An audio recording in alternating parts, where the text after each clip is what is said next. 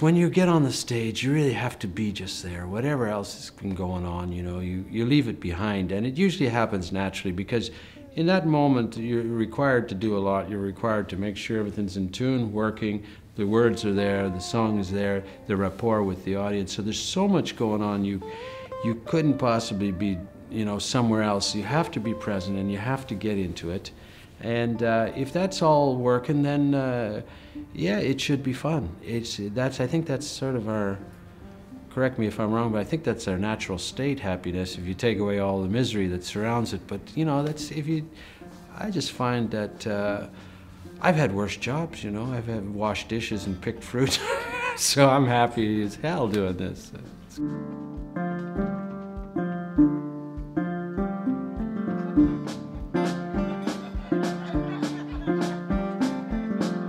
You know what's the funny thing? I had to change the page because I can't always remember the lyrics. It's a new song. The funny thing is I can't even see that far anymore.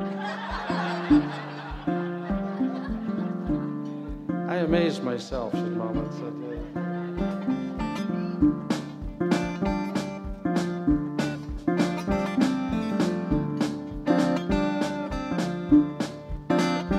Well, I'm off to Spain, yeah, to see the dawn. 100 years is all I'm given. Begging you, won't you tell me, please, yeah, is life simply for living? As far as being able to or qualified to play the blues, it seemed to be an art form or a genre that whoever could play it owned it.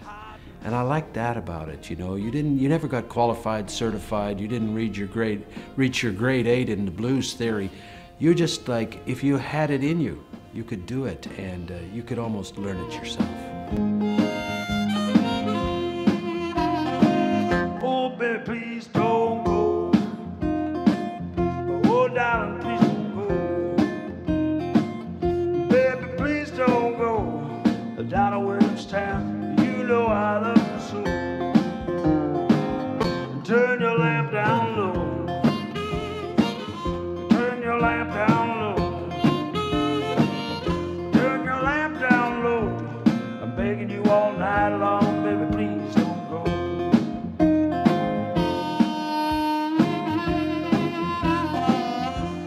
When I was growing up in the music scene in the 70s, I think something like 75% of live music was blues around Toronto. I grew up around Toronto.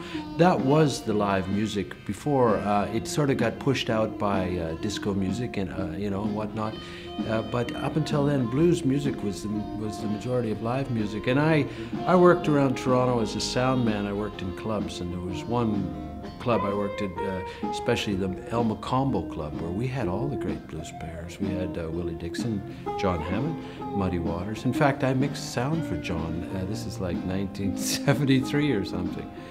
And yeah, it was a great time. And for me, the blues was the music of that time. I mean, there was rock music around. I liked that too, but blues was what was really interesting and happening for me, because I could see so much of it live.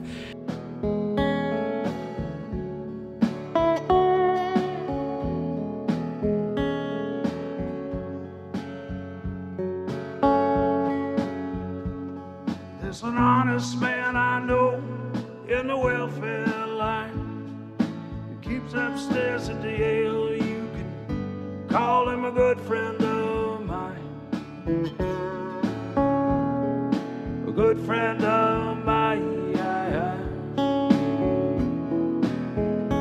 Yeah, well, he was taken down by the man at his door. Cloak of desperation now. Yeah, got wrapped around his soul. Wrapped around his soul.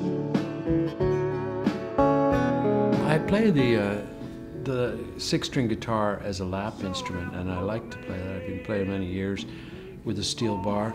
I have the Indian slide guitar, which has 20 strings, and it's a lovely instrument. It's set up really like a sitar. But it looks a lot like a guitar, And that's probably what I'm known for, that instrument, playing that instrument. I found that instrument in India, and I had my own made in Calcutta many years ago.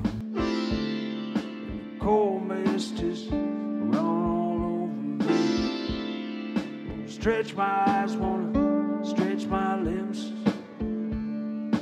Hated the way that death began. Oh, child, oh, hold down. Just be easy now. Just be easy. Oh, hold down.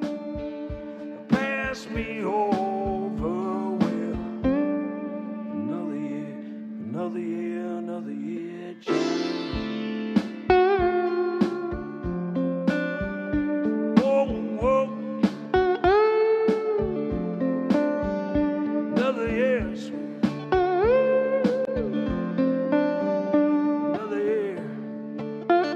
Well, I played in many faraway places. Each place has their own charm and challenge, but one thing that's clear is that language is never a barrier. You know, I sell most of my records in Canada to the French population, so wherever you go, it seems music is the one thing that everyone's attuned to, and they sort of hum along with whether they know the words or not. They pick up something else, I guess. It's not the language, it's some aspect of the music that turns them on.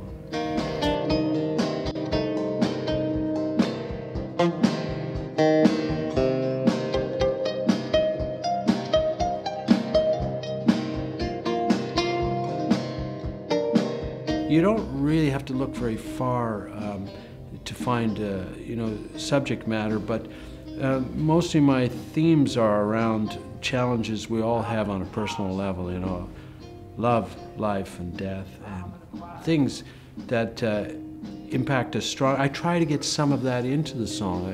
Within the poetry, I try to say something that will inspire.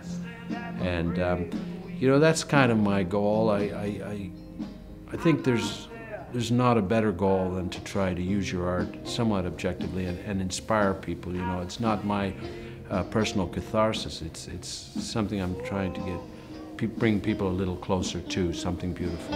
Oh, nah, nah.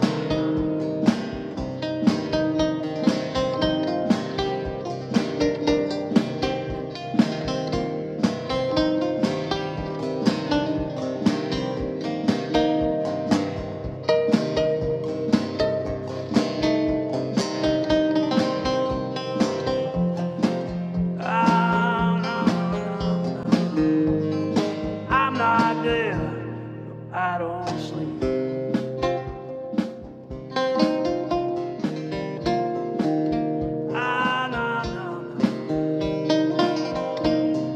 Oh, nah, nah.